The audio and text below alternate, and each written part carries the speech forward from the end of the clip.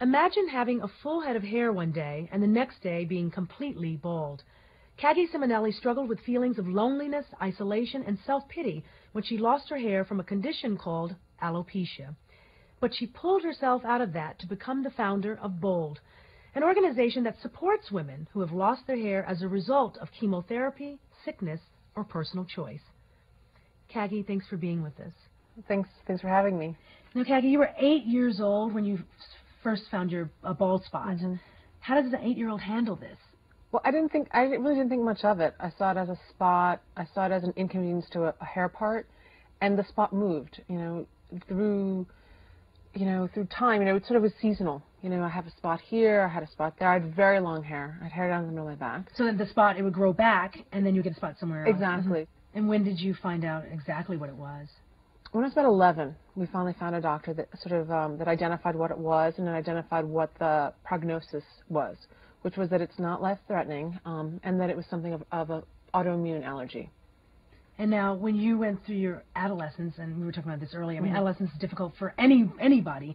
What kind of support did you have going through, having alopecia and going to high school? And my close friends knew about it, but it was one of those things that they got worse as I got older. So the bald spots became bigger. They were no longer the size of a dime or the size of a quarter. They were, the size of an orange, the size of a grapefruit. So you were challenged as to sort of how, So you were able to hide it. You hide, but you were, as awkward as you are as an adolescent, it almost intensified your awkwardness. And you said you went through periods of depression and isolation and loneliness. Did that change as you got older? Or did it get better? Did it get... As I got older, it got worse. As my hair started to fall out, when I was in college, it all fell out. So there I am in college, and it's like the time of your life, to be, really it's your time to really express yourself and your chance to be yourself. And I was just now at this point like hiding in I was an artist, so I was hiding in my studio, and I would wear scarves, and I felt awful. I didn't feel pretty. I felt, I just did what I could to sort of get by.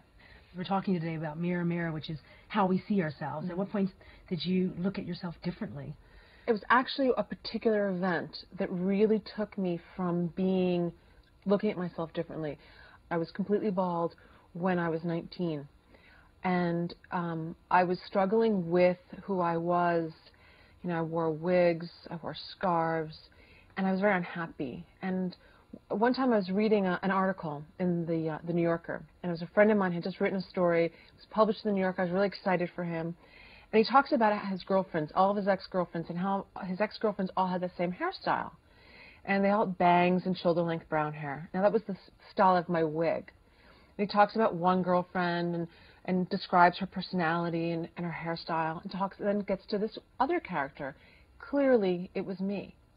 And I was mortified. Because in the story, he talks about how he had fallen in love with this character, but had fallen in love with her hair, and the hair was that of another.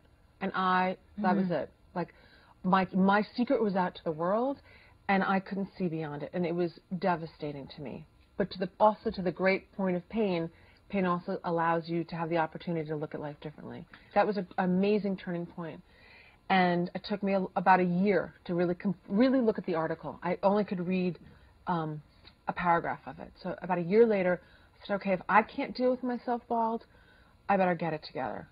So I looked at it, I read the whole article, and I just said, I need to love myself. I need to decide that I'm a wonderful person, hair, no hair. And I began what I call, the most empowering journey of my life.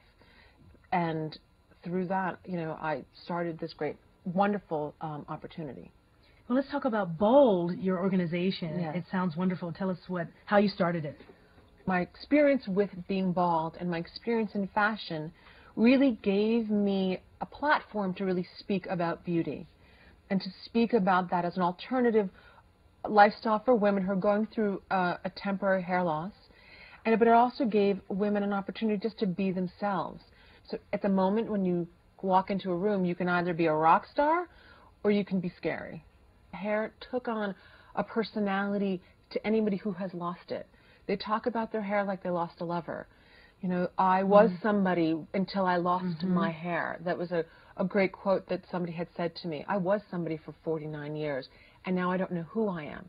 And it's amazing that something that grows out of us is something that really we all identify to the point of who we are. Yeah. When you lose your hair, you are forced to deal and face yourself. And hair then just becomes an accessory. Now, your organization, Bold, you also have a website, and people find you there. You had this wonderful story, I think, this morning. You got an email. Please tell us about that. It was amazing. It was amazing this morning. I woke up to this wonderful email from this woman who basically said that she has had alopecia universalis, which is the hair loss of your entire body. She has had it for 2 years, and she was at her wits' end. And she said, at that moment, she was given the site as a reference place to go. She said she read every word of it. She watched the video, the DVD, and she said she was moved to her core, and that she couldn't believe what an amazing moment it was turning in her life to be able to see herself as the opportunity of being beautiful. And she saw through the quotes and through these other women that it's great to be bald, and it's empowering to be bald. And she thanked me profusely. It was really touching. That's it. I mean, that just shows how much you are empowering women out there.